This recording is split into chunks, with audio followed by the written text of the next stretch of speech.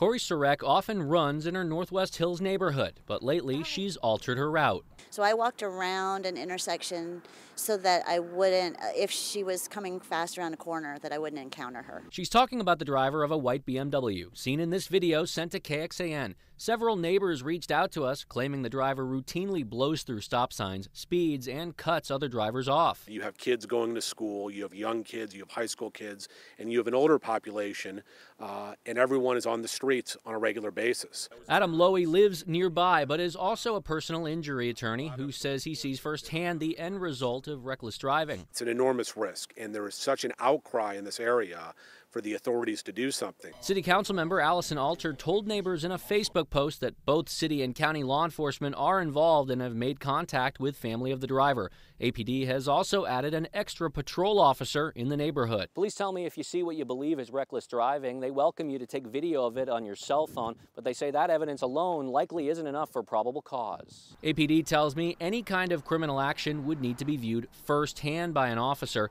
Neighbors here hope that happens before someone is seriously hurt.